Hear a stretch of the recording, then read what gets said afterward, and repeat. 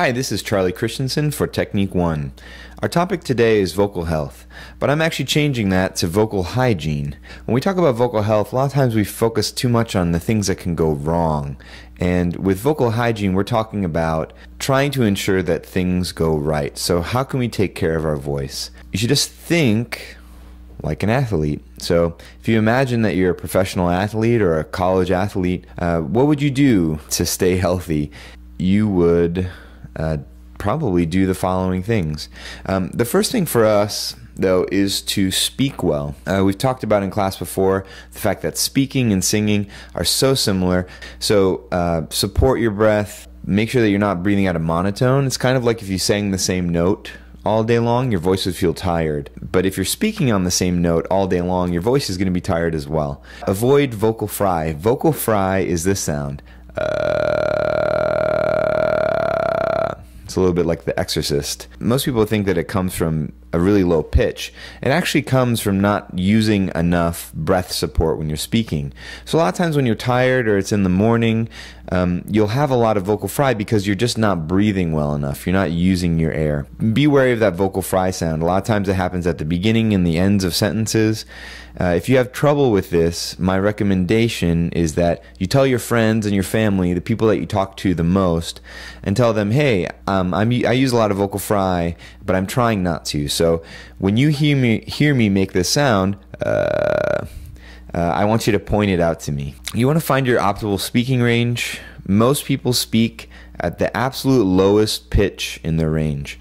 So find a pitch that a pitch range that feels really comfortable for you. Obviously, don't shout or whisper because that's using either too much breath or not enough breath. Whispering especially is letting a lot of extra air go over our vocal folds, which can be drying. Speaking of drying, obviously it's important to hydrate. Just like all other normal humans, we should drink 8 to 12 glasses of water a day. There's a saying in singing, and that says, sing wet, pee pale. I won't go into any further detail. Avoid dehydrating beverages. So originally it was thought that caffeine is really dehydrating.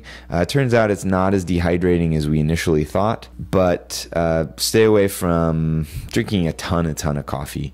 Use a humidifier. They're very inexpensive, and particularly in the Midwest in the winter, it's really important that you have a humidifier in the room, especially when they turn on the heat in your building. And here's another little trick. Breathe through your nose when you're walking outside if it's cold, or just any old time. If you can breathe through your nose, your vocal folds will actually stay hydrated better, and you're much less likely to breathe in something bad because your nose basically works as a natural filter for the air that you're breathing in. Another thing to think about is getting plenty of rest. And so this number is different for every person. Some people need 7 hours, some people need closer to 10. Somewhere around 7 or 8 hours is kind of the normal accepted range of rest.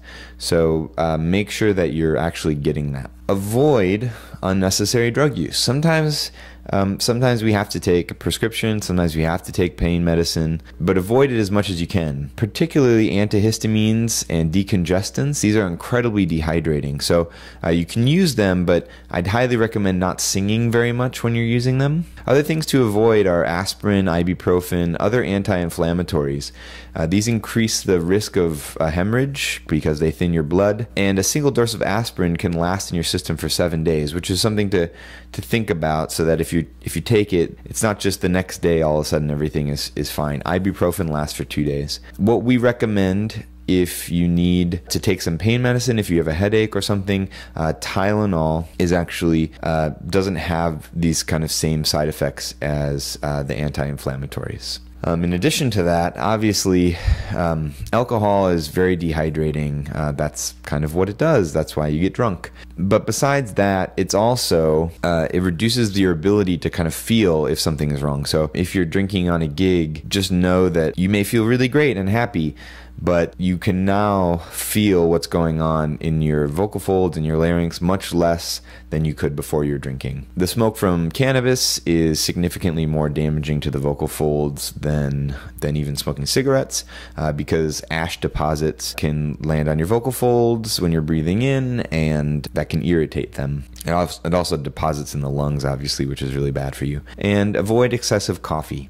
Now, speaking mostly to college students, and I know that doing some of these things is kind of part of the college experience, I will just say that moderation is key with almost everything. So, enough said. Let's move on to smoking cigarettes.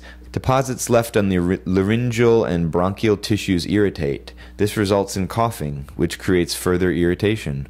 Smoking can damage the action of the epithelium, which must be healthy for free vibration. I think maybe some people think smoking is cool. I think it's horrible and annoying to be around, and it smells bad, and I have no idea why anybody smokes.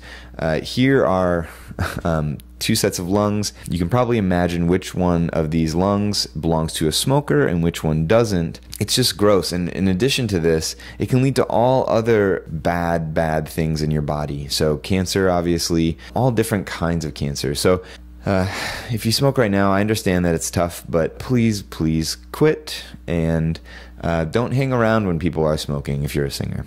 Besides this, it is important to get out and exercise a little bit. This is good for your lungs, it's good for your blood and your heart and all that kind of stuff. Don't sing if you're ill.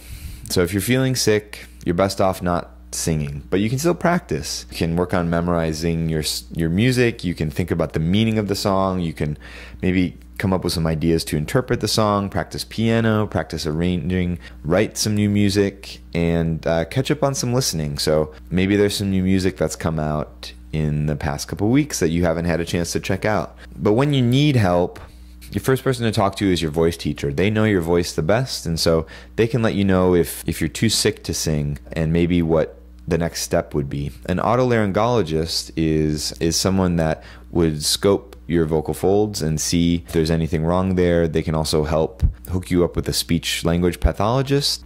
So let's define healthy voice use really quick. If you can finish a performance feeling as though you could do it all over again. If you can sing several nights in a row and still feel comfortable singing the next day. If you can sing your high notes, low notes, loud notes, and soft notes and have them all clear with no evidence of push or strain. If you feel physically tired but can warm up your voice so it sounds fresh. If you know your physical condition is not normal, that you do not have sufficient energy to perform either because of a cold, a threatening cold, or physical fatigue, and you cancel.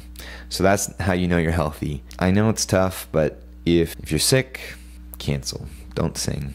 It'll be okay. I do want to mention also something in here, this idea of marking. I don't have a slide for it. Marking is when you still go to rehearsal, but you don't sing with full voice. A lot of times it may mean that you sing something in your head voice that you would normally sing in your chest voice, or you sing lightly, or you just kind of like mentally sing very quietly through the rehearsal. It's important to communicate to people that are in your ensemble, if you're marking, that you're not being lazy or anything like that, but you're trying to save your voice for when you really need it. Okay, so that's vocal hygiene. Thanks, and please check out the other videos in this section. There's a lot of stuff there that I think probably most people have a lot of questions about. Check it out, and I'm excited to have our in-class discussion. Thank you.